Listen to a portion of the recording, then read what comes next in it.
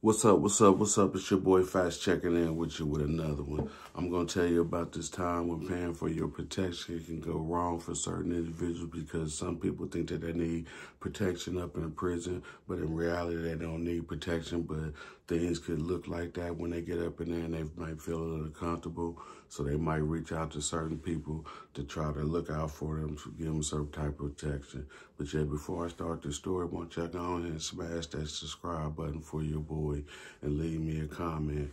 You know what I'm saying? I want y'all reach out and join the Fats and their membership team so everybody can be on a certain page. You know, look out for your boy. You know what I'm saying? Hit that membership button if you can. But yeah, have you ever been in a situation to where you knew somebody and y'all kind of knew everybody, like basically everything y'all had was cool because y'all knew each other from a certain, y'all was in the same penitentiary, county jail together at that time? Well, yeah, this is a certain situation like that. I mean, it was this dude named Philip. Now, Philip was a cool individual. I mean, he was like just a regular white boy. He was kind of short, you know, up in there. He was selling weed or something on the street, some drugs or something on the street, and got into like a little altercation or whatever with some gang members. I don't know what gang or whatever it was at that time. But yeah, and then, you know what I'm saying, you had another dude named Radar. Now, Radar was one of them individuals that liked to go through there always in somebody's face trying to make a little dollar. He was just like basically a hustler, but he wasn't, big time hustler. He was just like one of the petty type of hustlers to where he manipulated people to try to get some certain type of stuff.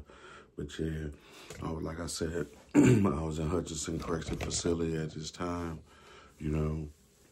I come through at the medium, like I said, it's like 1, 2, 3, the dorm settings and stuff like that. So I'm in dorm 2, sitting up in my little cubicle, just sitting there, just minding my business or whatever. So then later, you're always in the bathroom too, smoking, doing this thing, coming back and forth, up and down the little thing. So I'm seeing him all the time. So I'm like, shit, what's up, man? When he walk by, he's like, shit, man, just moving and grooving, shaking and baking, trying to make this bacon. I was like, all right. So shit, I go back there with him, we sit there, we talking for a second, boom, smoking our little cigarettes. So then I leave up out, come back, to my little cubicle. So then, like, probably about 30 minutes later, I go back out to the day room, sitting up in there, just chilling, watching the TV out there, because I ain't had no TV in the room at this time. So, boom, that's when, Philip come through with the cart rolling it through. So then I'm looking, like I said, I'm looking at the newcomers, like 2 of them coming there. They ain't have like a bunch of them because, at the medium, they rotate you out from the max to the medium and stuff. So like maybe 5 or 6 people might come over there at a time, depending on whatever type of fight went down or whatever, and moved everybody out. So took a couple people come up in there, wheeling the little cart, yellow cart up in there with all their property and stuff up in there. So then when they go down to dorm 3 all the way at the end down there, like I said, if you're in the day room in previous of my videos, you can kind of see all the way down. So he go down to little dorm 3, I'm in dorm 2. So then probably about 10 minutes later, Philip come back out to the day room and stuff. So then that's when Radar come out, and he's like, he look at him, he's like, hey, man, what's up, man, what's up? Like they knew each other. So I'm looking at them like, shit, because, the way that they dapping up, like they kind of knew each other. He was like, man, I ain't seen you, since the county jail. That's what they talking about. So I'm like, oh, okay, I'm from the county jail. He was like, man, you all right, man? How that case and stuff roll out, with you? So he was like, they start talking, then they start moving back. I guess, going in there to smoke a cigarette or something or whatever. I guess Radar, basically trying to teach him. I guess they cool or whatever. So they going back there and probably showing the ropes or whatever was going on. So then I get up and go back to my little cubicle, sit down, wait on child time. Boom, child time come. I go out to eat my little food, you know, go out to the yard, walk the track, you know what I'm saying, for a few minutes, then come back in. When I come back in, they sitting in the day room talking, I guess spitting their little game or whatever. I don't know what they doing, but they just sitting there talking like that, like basically again.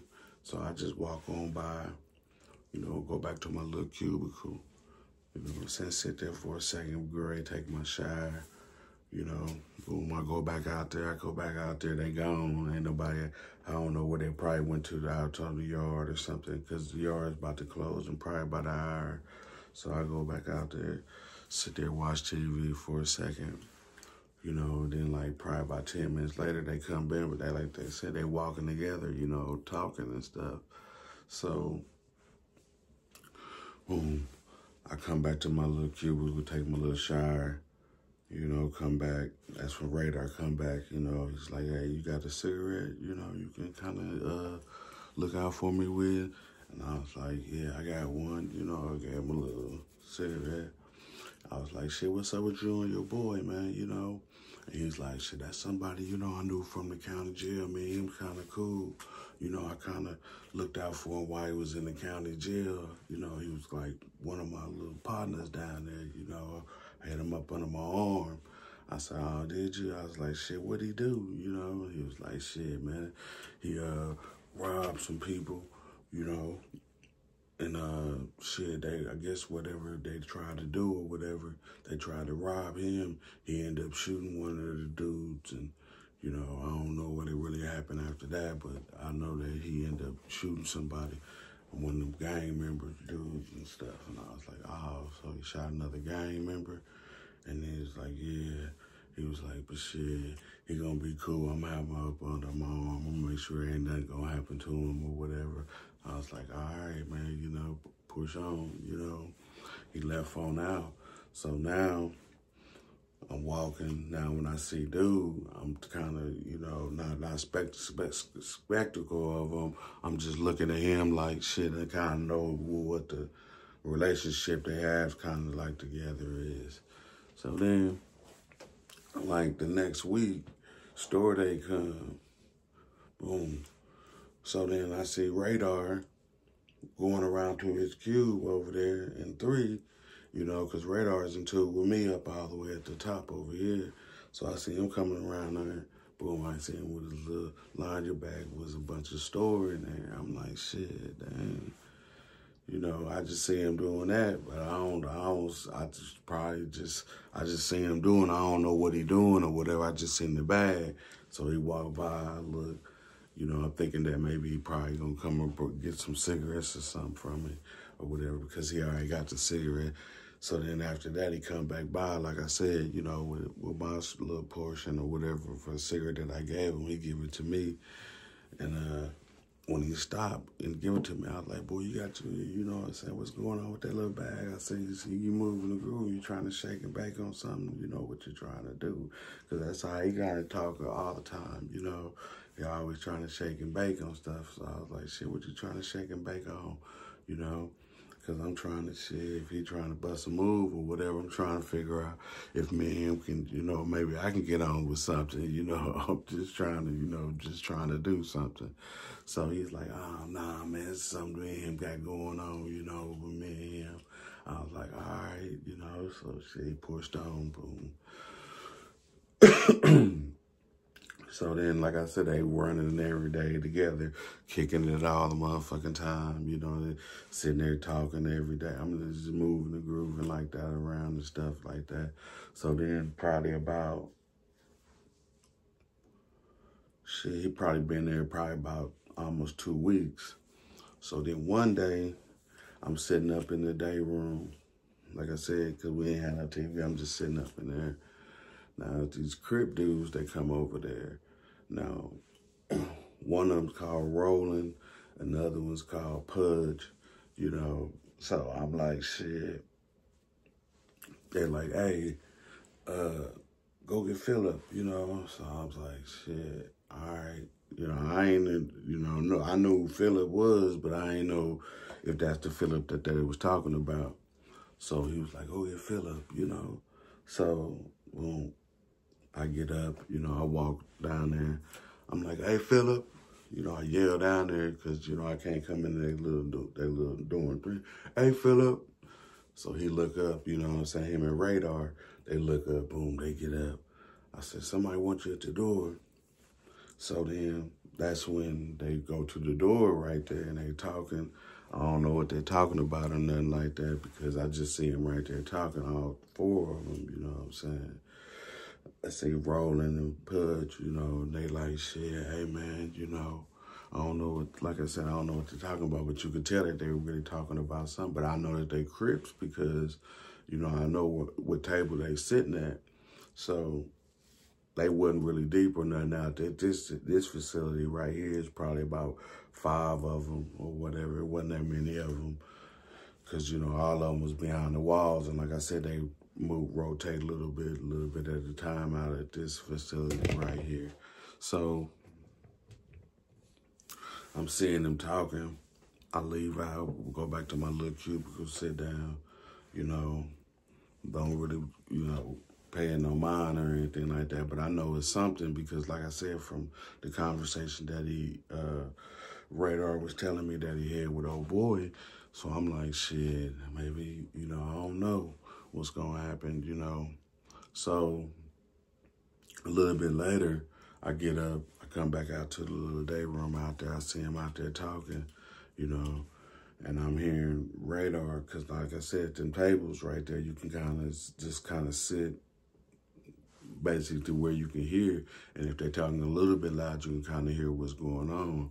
And I'm hearing Radar telling him, hey, man, shit, they already know that you did that on the street. So they probably want to try to get something off you as well. They trying to maybe have you pay them some type of commission or something of whatever happened on the street or whatever. And I'm hearing them over there basically telling, Phil that, that he might have to end up having to pay somebody for something. So I'm like, shit, pay. I'm just listening to him talking and whatever.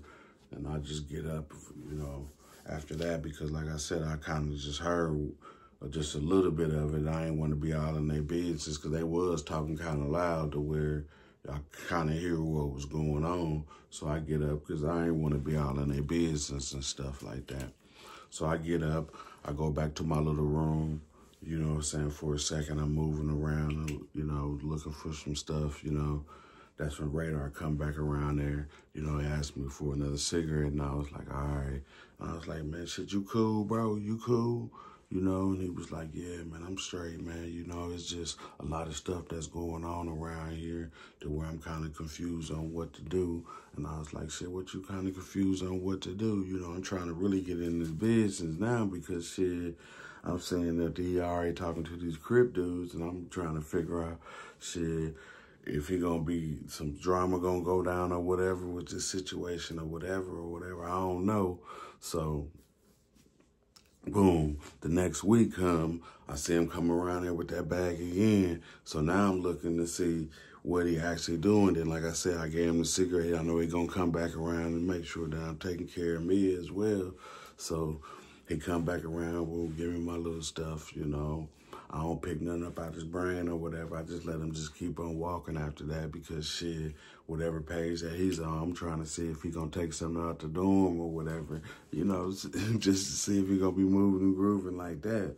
So I look and see. I don't see him taking nothing up out the dorm or nothing or nobody, the Crips, and then never came back over there or whatever. So I go to Chow. I'm sitting at the Chow hall. For a second, eating my little food. That's when I seen that dude Roland get up, and walk on by. I mean, Roland was kind of big dude, so you can kind of tell when he kind of walk by because he going to have to turn to the side to move through the tables and stuff because the way the people eat is kind of close. So he just can't walk straight through. He going to have to turn to the side, so he kind of moves the crowd when he moves. So I see him walking over there, to Radar's table, They said he sit down for a second, you know, then he get up and then he walk on off. I don't know if they passed anything or whatever they was talking about or whatever. I just seen him just doing that. So then I get back to the dorm, and that's when, you know, I seen Radar come through. So I'm like, shit, what the fuck Radar doing, you know? Because like I said, when he come through, he goes around there to them people's side. I can't go up in there. I mean, he sneaks over there and he kind of hangs out with that, you know what I'm saying, that dude all the time. So then I'm seeing him go over there again. You know, I don't know, like I said, I don't know exactly what they doing, he over there doing or whatever, but I know that he's over there doing something. So I get up, like I said, when on the pod, you can kind of look and see over on the other side through the window right there if somebody's coming out, but you can't see what they're actually doing over there on the other side because it's like a wall in between it. But you know, I can see it when they come out. So when I come out, they coming out, that's when I seen Philip, you know, and Radar, you know, walking up to the day room like they about to leave up out. So I walk down, you know, being suspicious as a motherfucker because, like I said, shit, after seeing them Crips, I already know how they roll. So, shit, I just want to see if anything's actually going down with them to where I can kind of, because like I said, I was a Crip at that time. So I kind of knew them dudes and stuff, but I ain't really hang with them or anything like that. I kind of stayed to myself and did my little motion and stuff like that. That's why when they asked me to go do that dude, they already knew who I was, so shit, I already knew how things played out for that. So then I go out to the day room, and when I get out to the day room, I look, I see Philip, you know what I'm saying, the Radar, like they looking to see if somebody's coming in, you know, and I'm like, shit, all right. So I go sit down at the tables, you know, just to peep it out for a second while they doing their little suspicious thing. So then they go back to the bathroom. I don't know if they was back there smoking or whatever they was doing or whatever, but they was back there doing something. Then all of a sudden I heard boom, boom, boom, boom, boom, boom, boom, boom, boom, boom, boom. I'm like, damn, what the fuck? You know, I jump up, you know, I go to the bathroom because shit, I can't hear it. And you can hear Philip, man, quit it, man. Stop it, man. What the fuck, man? Stop it. Boom, Radar, boom, boom, boom, boom, boom, boom, boom, boom, boom, boom, boom. You better have my motherfucking shit. You know what I'm saying? Boom, boom, boom, boom. I'm talking about whoop the fuck up our dudes, you know what I'm saying? Now I turned around and looked, and then when I looked, that's when Radar kind of stopped, you know what I'm saying? Punching on Philip, you know. And I back up and I'm going back to my little cubicle. And I'm like, shit, when he come back to me, because like I say, he come back huffing and puffing. I'm like, man, what happened, man? That's your boy, man. Why you jumping on him like that, man, you know? And he's like, man, shit, that dude gonna have to pay, you know what I'm saying? He gonna have to do something, you know? I don't know what he gonna have to do, but shit, he ain't gonna get me in no type of situation with these Crips where I'm gonna end up having to do something to them or whatever. But shit, he gonna have to pay somebody to do something or whatever. So I'm like, shit, man, damn, man, that's kind of fucked up, you know what I'm saying, for you to do your boy like that, put him in a motherfucking crazy-ass situation. So then he looked at me, he was like, shit, what, you got something to say about it or whatever? He said, shit, I ain't trying to get in myself in no type of situation like that with nobody, you know? And I was like, shit, all right, man. So shit, boom. I left on, I let him roll on back out, you know? They ended up, you know, he ended up going out to the, police, that little shack out there, you know what I'm saying, with his little face all messed up, what Philip did, went out there to the people. I guess the people, you know what I'm saying, had the people come over there, ain't hear no alarm or nothing like that. They just had about a lot of police come out there. They came through, you know what I'm saying, looked at the whole situation or whatever, I guess where he said he was, where it happened at, and they ended up getting them up out there. But yeah, when you involved in situations like that, a lot of stuff can go on with a person mentally or physically up in the penitentiary because you never know what you can do on the street, and they ended up carrying you back to the penitentiary. I mean, I guess he ended up getting into a situation with the Crips to where the Crips wanted some type of money out this dude or whatever they was doing or whatever, but I don't know how it actually played out. I just seen the way that the bags was coming in there. So then when I seen that, I kind of knew that these people was kind of doing something with that guy on a certain type of level to where they was trying to manipulate that dude to where he can get some type of money or something about that. But yeah.